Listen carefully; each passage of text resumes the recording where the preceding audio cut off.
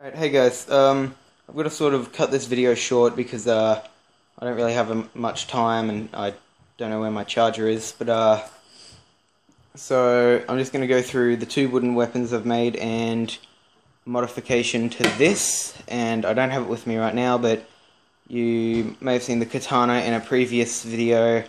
I've given that serrations all across the back spine and I've made it sharper, and with this one, I just made it sharper, gave it a different handle. It's twine with nice rope around. It's really, really comfortable, very ergonomic and fun to swing around, and I made the serrations a bit deeper. Now, next thing is this. I made it yesterday, and not much to say except it's a wooden bludgeon. I tried to give it as like rustic look.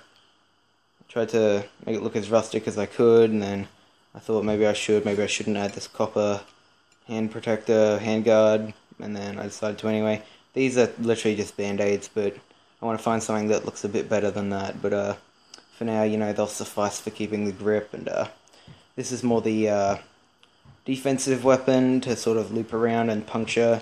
And then I made this just then. I made it like, what do you think, like, yeah, I finished it like 5 minutes ago, and this is the heavy hitter. It's a two-handed one. Well, for me, it feels more comfortable as a one-handed, but for most people, it'll be nice two-handed weapon. Sorry. Basically, I just got a bunch of screws and lined the end of it with the screws. Back here is copper screwed in, just for a bit more aesthetic of it, and it's got a leather-wrapped handle, really crude, but I'm not a master handle maker or anything like that, but this is literally just a loop for a lock, and then a latch will go down like this, and you put the lock through.